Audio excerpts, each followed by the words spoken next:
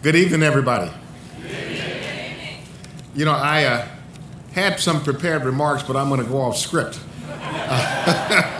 here on the front end. I can't come back to Carolina without all kinds of memories and recollections kind of flooding back, as with you all. And with some of you, I go back to junior high school. I remember student government and all kinds of things. And while I appreciate the positive comments that have been made about me and your recognition so far, I had at least one experience at Carolina that made me wonder what trajectory exactly my career was going to take. And I remember it. I lived in Granville South, and I was an orientation counselor my second year, and we'd done this. You go around the room, tell us your name and where you're from. So we just finished this, and then in comes two latecomers. And I said, oh, kind of late, you know? Tell us who you are and where you're from. And he says, Michael Jordan from Wilmington.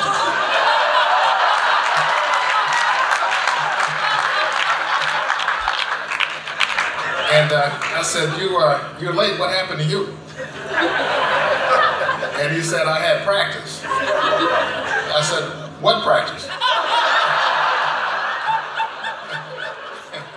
And he said, basketball, I'm on the team. To which I said, yeah, right. If you're on the team, I'm on the team. And so that year, we beat Georgetown in the championship.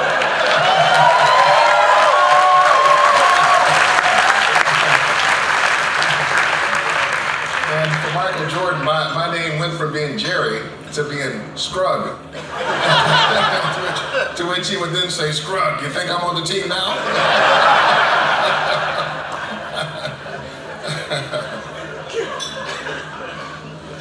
So turning back to the reason I'm standing here is to talk a bit about the Chauvin trial. The phrase that captured it all was that the truth is that George Floyd died not because his heart was too big, but because Derek Chauvin's heart was too small. And that to me captured, it said it all about the use of force case that the defense wanted to put on, about the medical causation case that the defense wanted to put on, just to capsulize it in one sentence. This trial ended up being the most watched trial in history, the planet. And I heard from everybody, from China to Turkey to Peru to you name it. And at one point I thought I was talking to a student from a high school in Jordan, Minnesota, where my wife and I support scholarships, and I set up an interview with him only to learn he was in the country of Jordan. And, and we had our interview anyway. So I'd like to talk a little bit about the motivation behind taking the case in the first place. This is sort of the Chauvin trial deconstructed a bit, things you wouldn't ordinarily hear or see or know about. At the time I decided to get involved to assist with this trial, I had plenty, practically all of our friends who are lawyers who thought it was the most irrational thing I could possibly do. It to them made no sense. I had no criminal law experience at all. And on the civil side, I was technically at the top of my game then. I had a law firm I'd started that had been the firm of the year for several years in a row in Minnesota. In fact, so many years in a row that I was starting to doubt the recognition. That, and I had been the attorney of the year multiple times beyond that. I was and am a trial counsel in major litigations all over the country. You name the state, I probably have been in it in some case or other. And this, in what we do, complex civil litigation, this is what you live for. And I call myself as a trial counsel a smoke jumper because I tend to parachute into cases just months, sometimes weeks before trial. And you jump in and to try to win. I'm mostly for Fortune 500 companies. I had the dubious distinction of never having lost one of my trials, and I'd had plenty of them. Now, I say that, and I felt a little bit like the lone house that was standing after a tornado. So it's not that it's proud, it just is. And so it is with trying cases. It was just kind of an artifact thing. But for my friends, I said, why would you risk this? I mean, if you get involved in a case like this, you can absolutely make a fool of yourself. And all of those corporate clients who are very conservative sorts who look to you will then look away from you. You could ruin your reputation doing this. If you lose this trial, if the state loses this trial, everybody and their cousins, you all are cousins, all the cousins are going to say that part of the reason you lost is because you took the civil practitioner and put him in his inaugural prosecution case, and being this case, the biggest, most watched case there is. So they said it made no sense to do it. So I want to talk a little bit about sort of what was my thinking and what was the inspiration kind of at the height of the game to do this anyway. In order to do it, I have to introduce you to what I call my alternate universe of being a trial lawyer. And this was the undergirding for the Chauvin verdict. And if you just come with me for just 1 minute into my alternate universe. And it is in some ways opposite land. When you're a trial lawyer, for example, and you get a compliment from your opponent, that is the most offensive thing there is, you know? And when the opponent says, I want to tell you this is the best lawyer I know, and they point to you, you're just like, who are you calling? Who are you calling a good lawyer? And at the same time, things that you'd ordinarily find insulting aren't necessarily offensive at all in the alternate land. So to give you some idea of what this contradistinction looks like, when the distinguished alumni ceremony was taking place here, I was stuck in a trial in Independence, Missouri, defending 3M and couldn't get away. And at the same time that here in Chapel Hill, there was praise and panegyrics even, here's what I was hearing about me in Independence, Missouri at exactly the same time. And I took this down and looked at the transcript. So here's what I was hearing instead from my opponent. What you've heard, ladies and gentlemen, are just lies. And he's a liar. He wouldn't even dare to bring a corporate witness to put on that witness stand. He didn't call a single one. I would have crucified him, he says. He used that word. The truth is in the confidential corporate documents that the public was never meant to see. They tried to hide them, and we finally found them. We had to use the power of the court to get those documents. And now you've seen their private whisperings and hidden truths, never intended to see the light of day. But you've seen them. You've got to hold this $15 billion company accountable for what it has done. Send them a message they can hear. Maybe $1 billion is enough. No praise for me. Now, so as I listen to this, now ordinarily you think, well, to be accused of lies and liar and so on, was that offensive? No, not at all. It reminded me a little bit, if I can go Shakespearean on you, of Portia and the Merchant in Venice when she said, let music sound while he does make his choice. Then if he lose, he makes a swan-like end, fading in music. It's a swan song. This is the noise you make just before you lose. And so it was a rant, as in Coach Dennis Green. You know, they are who we thought they were. You know, and so sure enough, 3 hours we spent arguing, wrapping up the case with the jury, and in 2 hours and 15 minutes there was a defense verdict, and it shut down the whole show.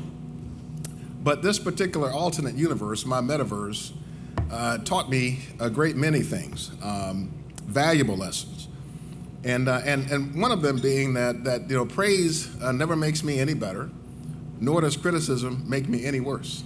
I am who I am before the sight of God and my own conscience. And so that's one lesson learned. And so when lawyers rant and rave and so on, I think, well, okay, I go zen on them, you know.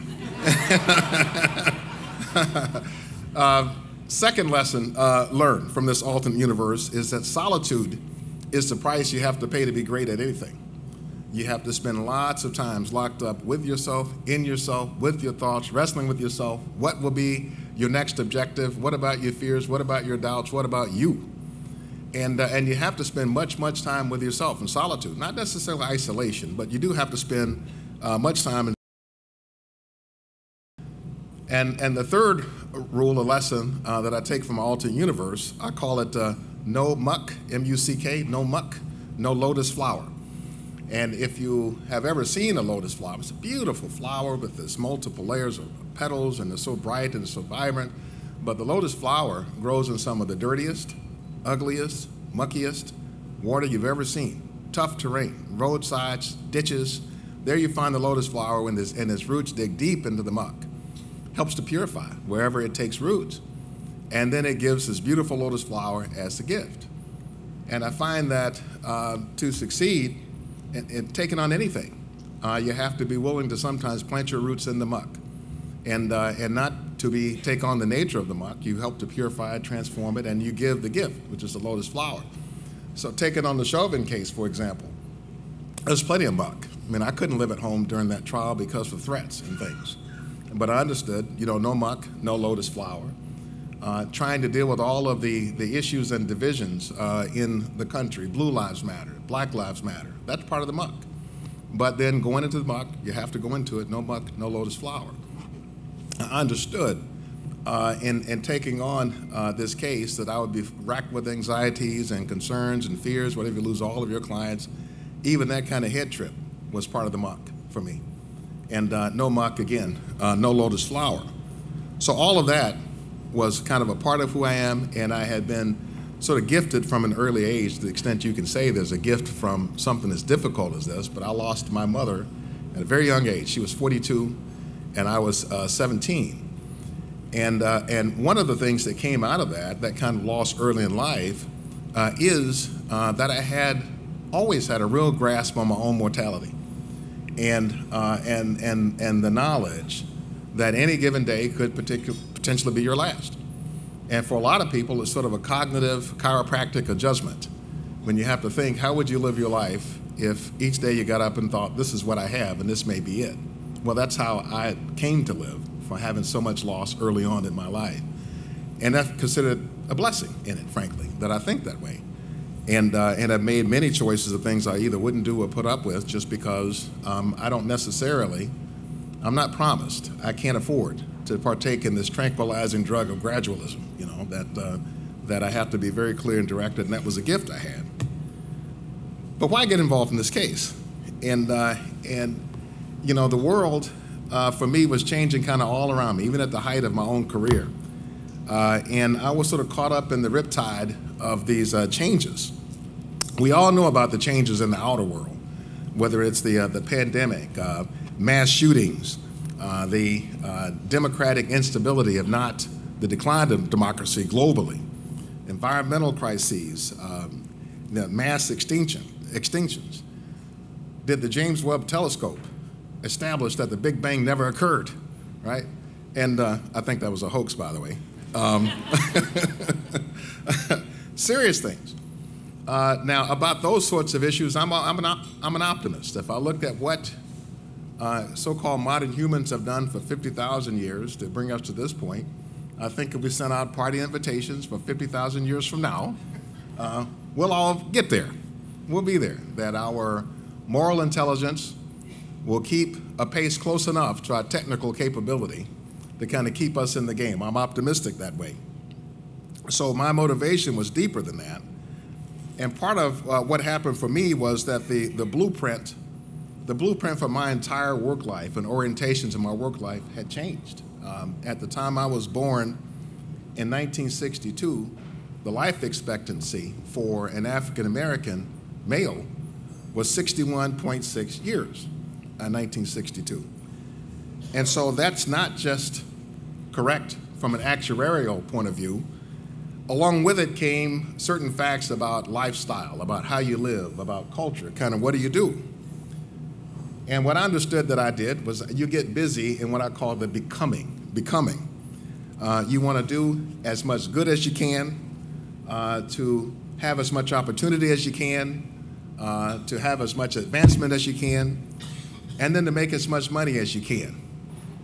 Wash, rinse, repeat, over and over and over again for decades. I called it sort of my habit for success, that you just want to do as much good as you can, as much opportunity as you can get, as much advancement as you can get, and make as much money as you can. And then one day, in this process, you'll reach your drop zone. And on the airplane, they will tell you that you have now reached the point where you can drop off. Now you can retire. You have paid off your mortgage. Now you can retire to the chair on the front porch, and in a few years you'll die.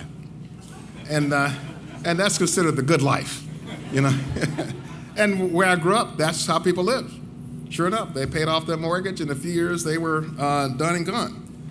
Well, I was too close to 61.6 to believe that was going to work for me, and I realized the world had changed.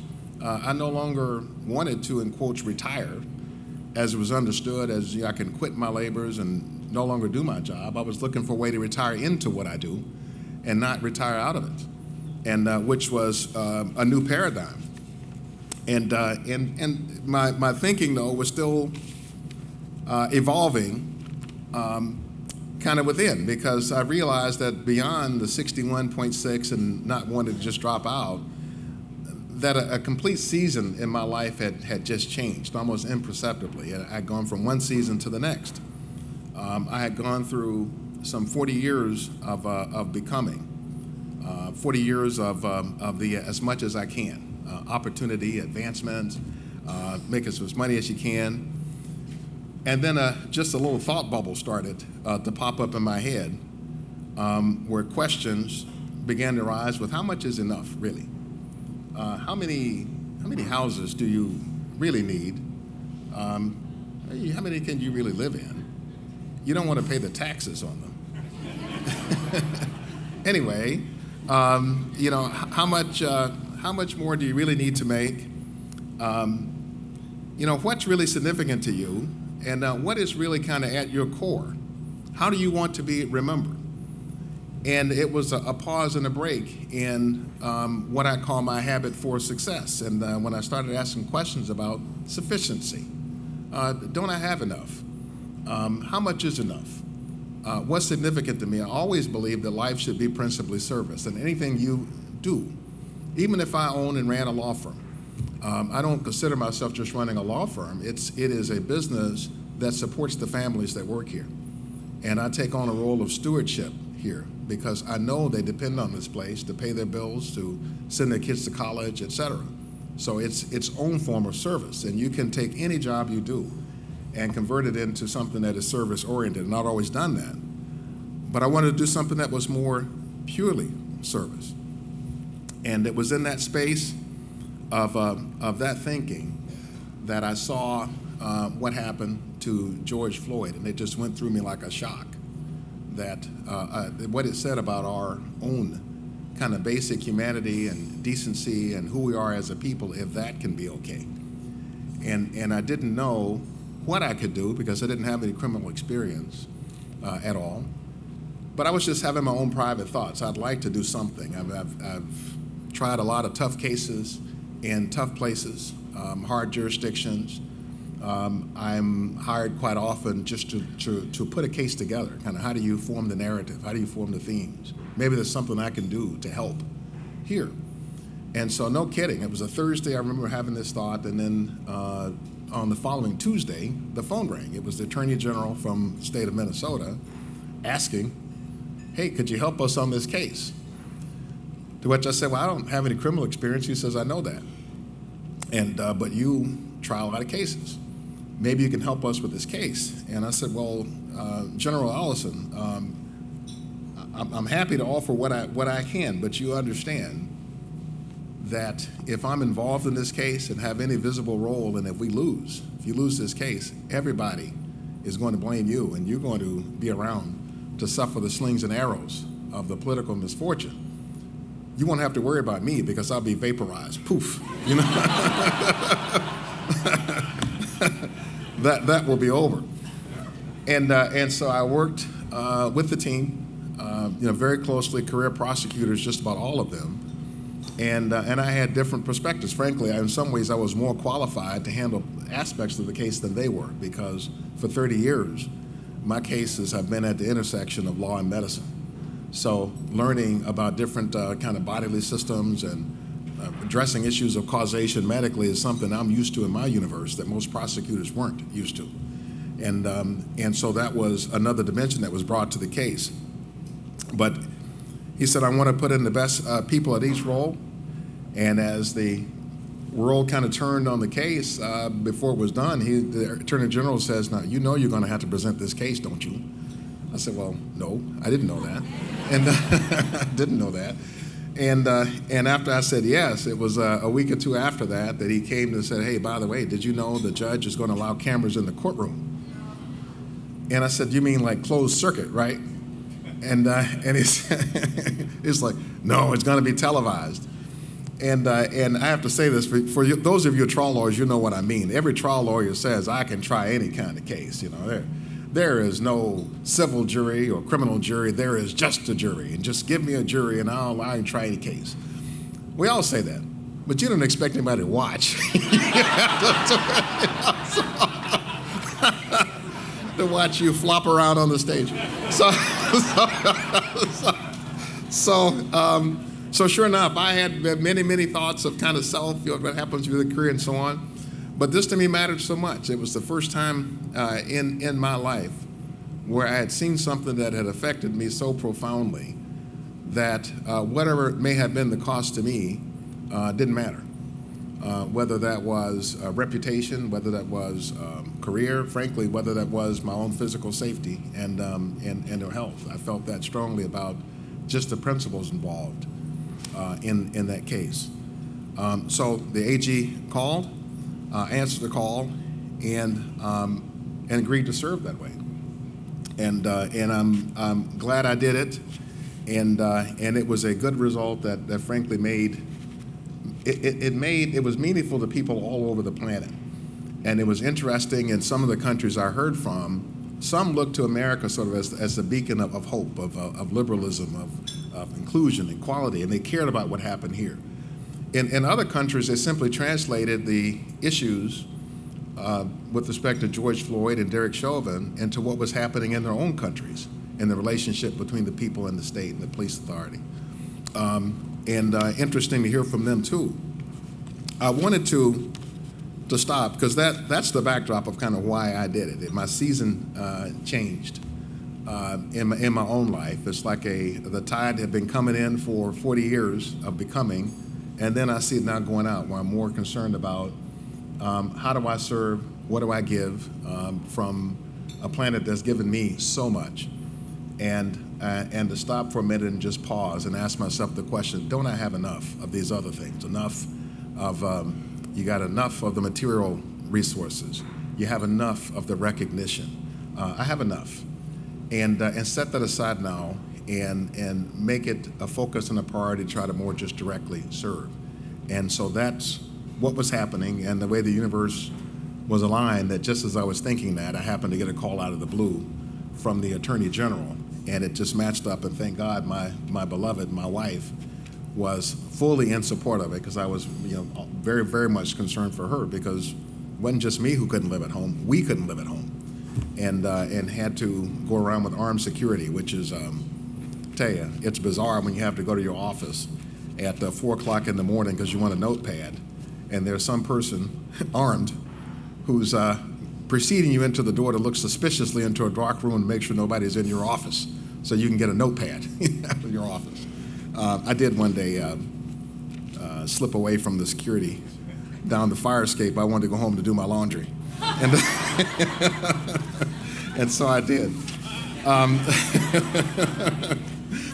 So I wanted to close with a poem from Langston Hughes, which was always an inspiration for me and was even in the back of my mind when I decided to take on this case. And it always spoke to me, and it's called Dream of Freedom by Langston Hughes. There's a dream in the land with its back against the wall. By muddled names and strange, sometimes the dream is called. There are those who claim this dream for theirs alone, a sin for which we know they must atone. Unless shared in common like sunlight and like air, the dream will die for a lack of substance anywhere. The dream knows no frontier or tongue, the dream no class or race. The dream cannot be kept secure in any one locked place. This dream today in battle with its back against the wall, to save the dream for one, it must be saved for all, our dream of freedom.